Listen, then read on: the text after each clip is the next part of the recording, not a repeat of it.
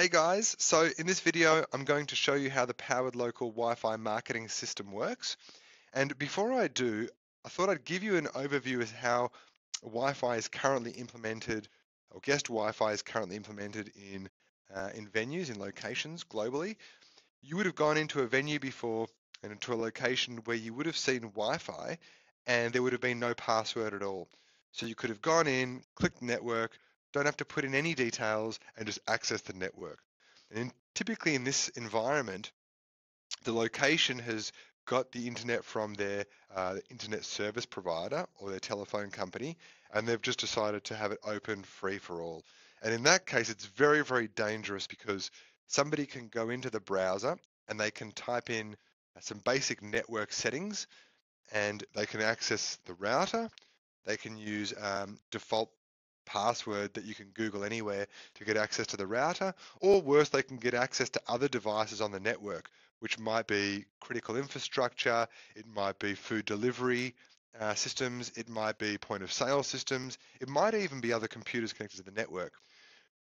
Funnily enough, you'll also see lots of locations around the world that will have a password. So you'll have to ask somebody in the business for the password, and they'll give you the password. And this is actually no more secure than having no password, because once somebody has that password to access the network, as a customer in that venue, they can also just quickly go onto the browser. They can type in some settings if they know what they're doing. And most people that have put a Wi-Fi router in their home will know these same settings, and they can access all these devices. So it's very, very dangerous. Lastly, you might see some guest Wi-Fi implementations where whether it's provided by one of the major Wi-Fi hardware companies, and it's a very clunky experience to get on that Wi-Fi. It's almost like filling out some sort of a home loan application. You have to fill in lots of details, tick lots of boxes. It takes, 4 or 5 minutes to fill in the information like name, email, your address, all these sorts of things into the form, like you typically see at airports actually. And you click submit, and then it might show you an ad, and then you sit around and you wait, and then you get onto the network. And so all these things are things that we think are broken with Wi-Fi because locations need a secure way to give their guests Wi-Fi, but they actually need it to be very user-friendly. It needs to be very simple and easy so that people like the experience rather than begrudge that experience for doing it. And that's really what PoweredLocal is serving to do. So PoweredLocal really works with locations that have, whether it be hospitality, so your restaurants, bars, nightclubs, retail, so apparel or furniture, or really any retail, maybe automotive. Entertainment is a big one, so theme parks, it might be family entertainment centers, it might be amusement parks, it might be water parks, public spaces, libraries, museums, aquariums, this sort of entertainment space. We also find other areas like medical, dental, in the waiting rooms, there's a need for guest Wi-Fi. Arenas and shopping centers is a big one as well. So all these places will have different needs for giving out guest Wi-Fi. It always starts with having a great, ideally a great experience for people to access internet. But then what happens is the locations, what you want is you want to be able to capture something in exchange for the internet. Whether that's an opted-in email address so you can market to that person, or a phone number, or perhaps some insights. Perhaps it's knowing how frequently they come. And so PoweredLocal exists to do that. And I'm going to start with by showing you the login process here, because I think that's very, very important. The login process that we built is designed to be one click once you've been on our network before, in any of our locations before. So we have thousands and thousands of locations around the globe. And if you've gone to one of those locations and then you go back to another one, a different brand, a different cafe, a different theme park, because we already know who you are, we don't need to ask all your information again because that's just not really nice. But what we will do is ask you to confirm that you are that person and that you agree to use the Wi-Fi network. So you'll see here, we have a Wi-Fi network at the top. I'm just going to do this a little bit faster so you're not sitting around waiting. And you'll see here, we'll connect to the network here, and we're going to pop up with a login page. Now, the first thing that you'll see is it's branded. It says, welcome to Baskin-Robbins. Welcome back, Kevin.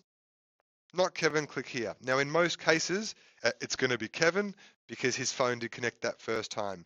Kevin, in this case, never went into Baskin-Robbins. He went into another location, might be a coffee shop, and provided his details there. And they were on the PoweredLocal network. And so now that he's going to Baskin-Robbins, he hasn't ever agreed to the T's and C's at their venue, but we do know who he is, and we're going to let him agree to that and get Wi-Fi without having to put in all his information again, okay? But just for argument's sake, let's say we want to show you what it looks like to put in the information and how simple it is. So I'm going to click Not Kevin, click here, okay? And what you're going to see here is very simple first step. Either connect with Facebook or type in your email here. Connect with Facebook, you need to authenticate with Facebook. It might require you to put in your Facebook password or provide the email. And we think just putting your email is much, much easier. But some brands actually like the Facebook connection. It's totally up to them. Then we're going to put in the email address here. Okay, and what I want to show you with this, which I think is very, very important, is I'd say 95% of Wi-Fi providers in the world just let any email address go through, which means the quality of the data that actually comes through is very poor. Anybody could type in something at gmail.com or gmail.con, C-O-N, misspelling, typos. And so it means that the data that comes through is not so good. I think the industry average is something like 45 to 50% of data that comes through a Wi-Fi connection is even valid. And in our case, it's 96%. So we run a 5-point validation on all the data that we collect. That's the technical stuff is we're checking MX records, we're pinging the email address, we're checking the server exists, the domain rather exists. We're using third-party APIs to validate those emails are correct and that they won't bounce. Because the last thing that you want is to collect customer data that's opted in and then not be able to communicate with that person. So we validate that data. In this example, we're only asking for one bit of information, which is an email address. But I will show you later that we have a form structure where we usually will ask for phone number, we'll ask for a zip code or postcode if relevant, we'll ask for gender if we need to. And on that gender point, we have quite a bit of automation happening on the back end that you don't see. So if Richard, in this case, Richard Hendricks, has connected to Wi-Fi or has tried to opt in, we use a global database of names, like a births, deaths, marriages type environment to check whether Richard is male or female, what percentage of Richards are male or female. And if it's higher than 97% for one gender, like 97% of Richards are male, then we won't need to ask the gender. And the relevance of that is it's one less thing to ask your customers to fill in where you still get to know that information. So we really want to make this as seamless as possible. We then have an opt-in here. Would you like to receive updates and offers from this venue and partners? Agree and continue or no thanks. Either way, you will give your guests access to the Wi-Fi because that's just a good experience and that's what you want to be doing. So in this example, the reason why we say from this venue and partners is because some brands work as a collective, where an umbrella company might have 1, 2, or 3 different brands that they own, and they want to be able to use the data between those brands, and that gives them the ability to do that. So let's say agree and continue. Then what we have in the next step is an optional function here at PoweredLocal, which is our sentiment analysis. And the sentiment analysis function is where we're going to ask the person to rate their experience in the venue so far. So we're saying, that, great, how can we improve the experience? Lovely. And then it's just going to redirect straight through to the landing page. And in some cases, it can redirect to a home page, a landing page, app download page if you're trying to drive mobile app downloads. It might be a specific event page, a menu page, something custom as well. So it's completely up to you what you want to do with that redirect. So what happens with the data once somebody has accessed the Wi-Fi? So you can see how simple and easy that is. We have a portal which you'd be provided, which is a custom client portal. And the first step here is your master dashboard. So we're showing here who's online now, how many people are online now, who is actually online. So if there were online users in this view, you would see a list of them right there. The emails collected, how many emails have been collected, how many phone numbers have been collected, how many people were online today that were unique versus total, online for all time, unique versus total. How many redirects did we get to your website? And the reason why that's valid is because if you're using this as a traffic generation to a particular website, a blog, something like that, you'll get that measurement there. What percentage of people are returning? And the Facebook ad value, this is almost a sort of a high level vanity metric, to be fair, which is if somebody does the Facebook login option and they choose check-in, which means you want your users to be able to optionally check in at your location on Facebook, then every time they do a check-in, we do get from Facebook a friends count, which means if I have 1,000 friends, it knows that I have 1,000 friends. We would find that out. And what we're saying is if you do a check-in, potentially 1,000 people would have seen that post, depending on how Facebook decides to structure the newsfeed of that person. And we know that with Facebook, on average, it's about $10 CPM, so cost per 1,000 impressions.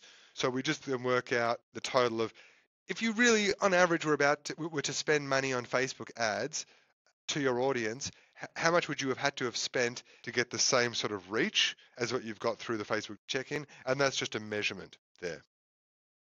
The next view is the analytics view. So I might just zoom in here. It's not letting me zoom in. So you'll see over here, what we're seeing is 13,000 people have connected to the Wi-Fi over the last 30 days. 1,695 chose the Facebook option with check-in, another 1,700 with a Facebook login, 3,500 filled out the form, and then another 6,500 did the mesh network. Now the mesh network is very, very, very important.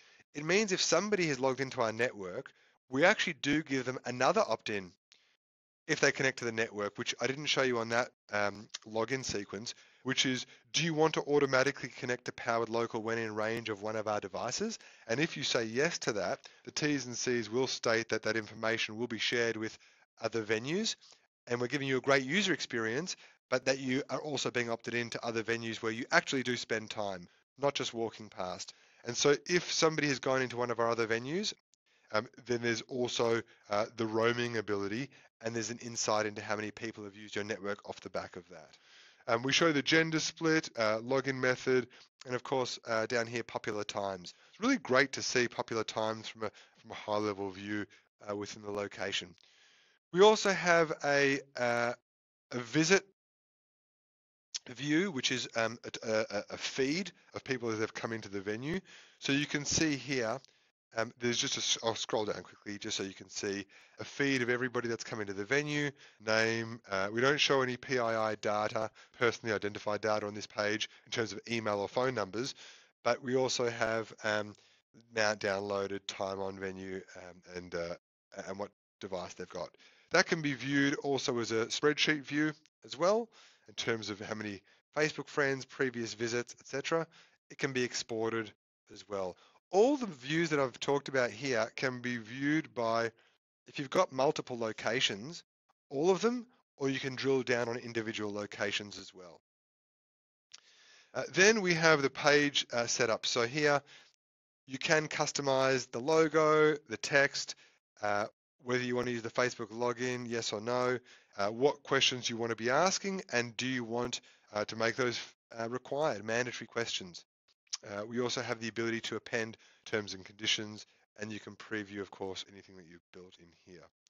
Then we have the control settings. So in here, each location is a location, and then within the location, you may have multiple access points, so multiple Wi-Fi devices.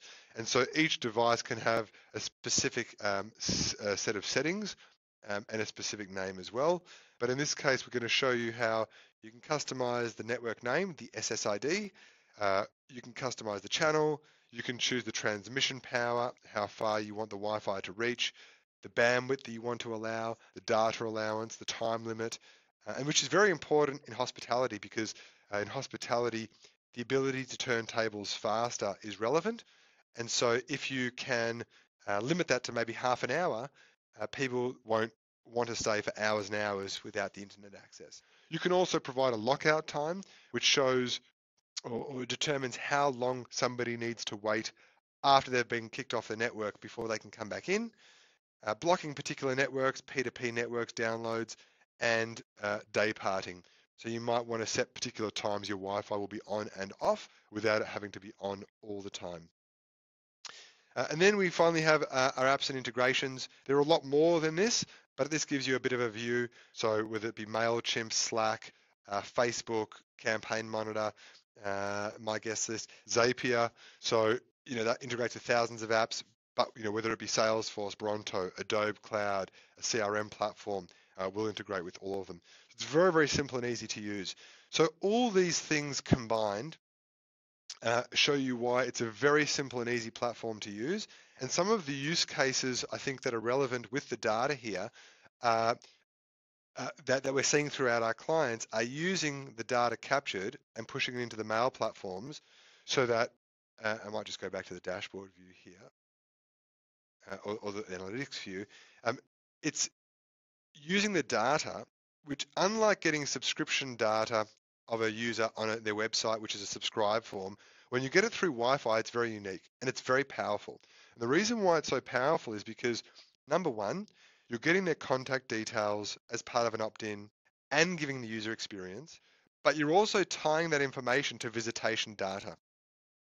So if you can imagine, if somebody comes in and fills in a loyalty application in a retail store, they put in their name, their email, their phone number with the retail staff member. That's great. But the only time that venue, that location will know when that person has come back in is if they physically get their app or their loyalty card and has connected that at the point of purchase. But what about all the people that have come in and haven't purchased?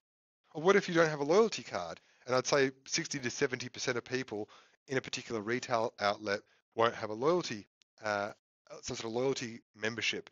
So this helps identify them. So anytime somebody then walks back into your venue, they don't have to pull their phone out. They don't have to actually manually connect to the Wi-Fi network.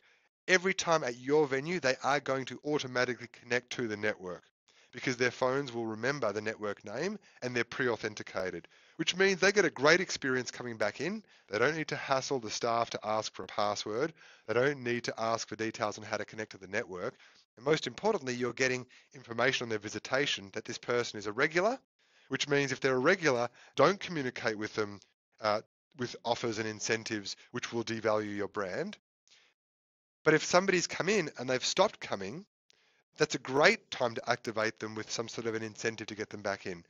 So whether it be just that you're building your email database, whether it's that you want to enrich your email database, so you already have contact details of people from some other method, website, online bookings, wherever it might happen, online sales, an app, but you might only have a few points of data, but you don't have the visitation data attached. So with our data, we can help enrich that. It might be that you want to do reverse loyalty, like I mentioned. If Richard comes in every second week regularly, he's a regular, but how do we get him to come back in weekly? Maybe you would connect with MailChimp and send an email with a limited time offer for maybe 1 week or 10 days saying, hey, come back in and get this with an incentive. It might be retargeting, which I think is very, very powerful. Our integration into Facebook means you can build a custom audience on Facebook, which means an audience of people that you want to advertise to that are coming from Wi-Fi. So they've been in your location. So instead of just targeting anybody with an interest level on Facebook, you can now do it to people that have physically been into your location, and connecting the Facebook system is the Facebook integration is very simple. We also talk about offline and conversions.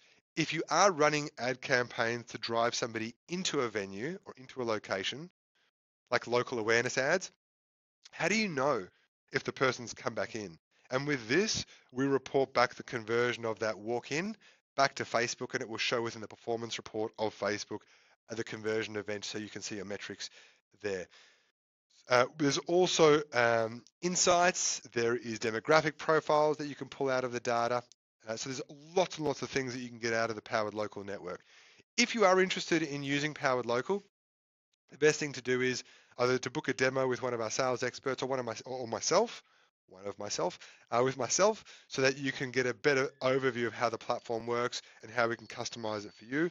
The costing, if you go onto poweredlocal.com and you submit a get a live quote, we'll send you out a custom price quote based on how many locations you have and a bit more information about your circumstances. Hopefully that was informative, and thanks for spending the time.